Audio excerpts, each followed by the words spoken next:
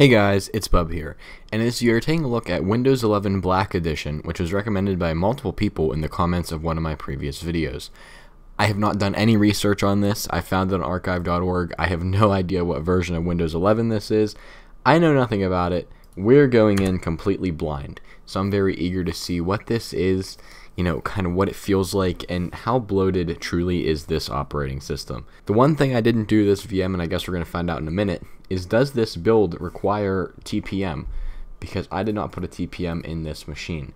So I'm hoping that they bypassed that kind of annoyance with Windows 11.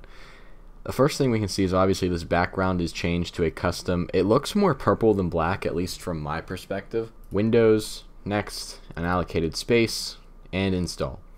A lot of the unnecessary stuff in between, the EULA was removed, which I'm not sure that's exactly legal, but hey, we're now installing Windows 11 Black Edition. Alright, and we are now booting straight into the desktop, no out-of-box experience like most custom versions.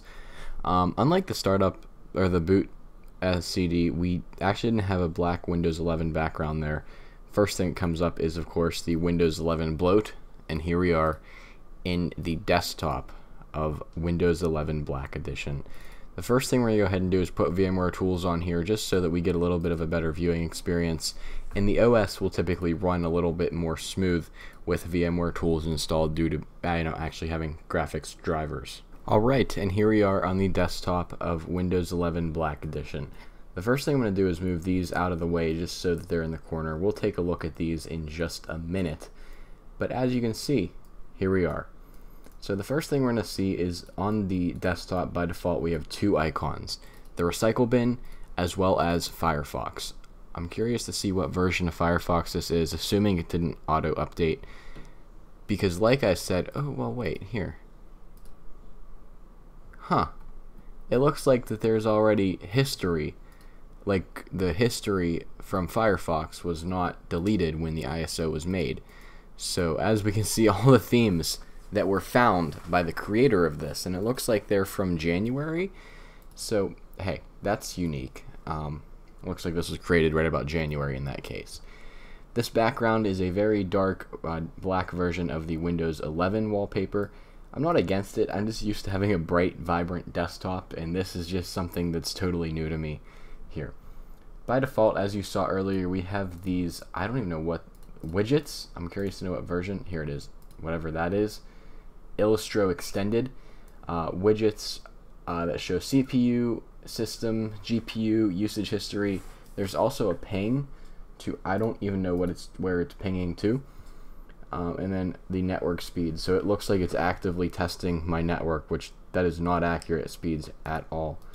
I am very curious to know what these are connecting to, like where's the server that's testing upload and download, and also where is the server that it's pinging, right? Because I guess ping would kind of be important to know where it's going.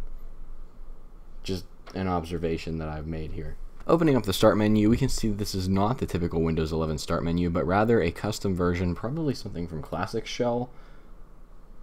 I actually have no idea what this is. I'm sure we're going to find out.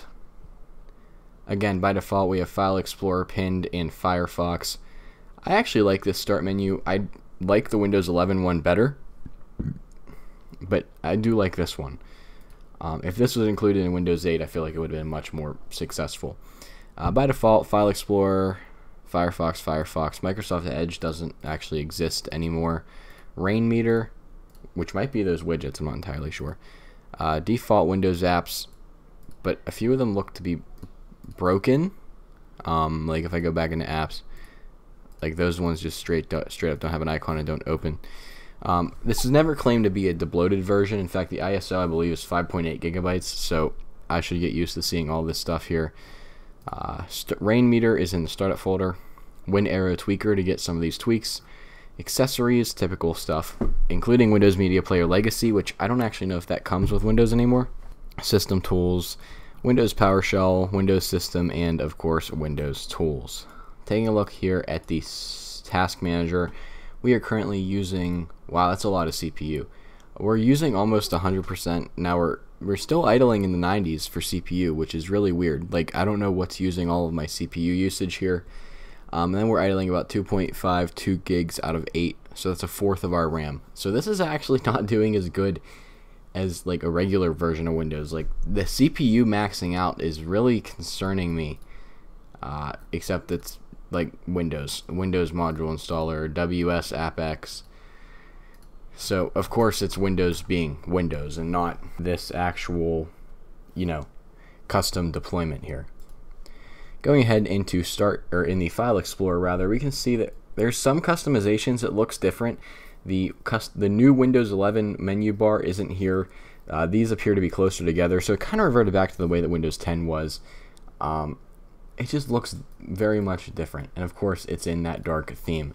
I am curious to know, probably Control Panel is also in dark theme. Yep. I don't even know if Windows 11 has a dark theme for Control Panel, but hey, I mean, I like it.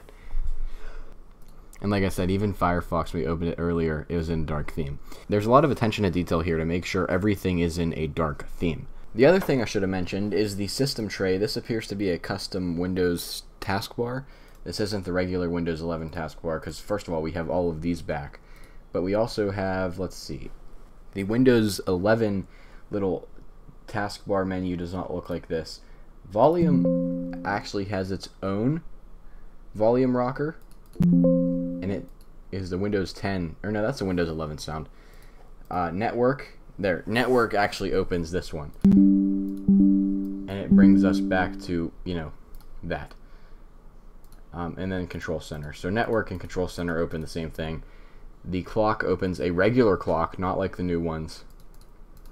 This opens notifications. This is Copilot. I didn't even know what that was. That's a custom logo for Copilot. And then Show Desktop, which brings up a totally custom, that looks like the one from Windows 7 with kind of its arrow glossed theme. One last thing, let's take a look at our, oh wow, we're actually using 14 gigabytes of space. This is one of the largest custom versions of Windows I've taken a look at, because typically I look at the smaller versions, so tiny 11s, 5 gigs or something like that. This is 14, so that's a lot compared to what I'm used to. So that being said, thank you for watching this video. If you liked it, make sure to subscribe for new around here as I do all kinds of different technology videos, including device restorations. This was just a brief overview of this really unique operating system. If you have any other recommendations for builds I should take a look at, let me know down in the comments below. And with that being said, I'll see you all in the next one.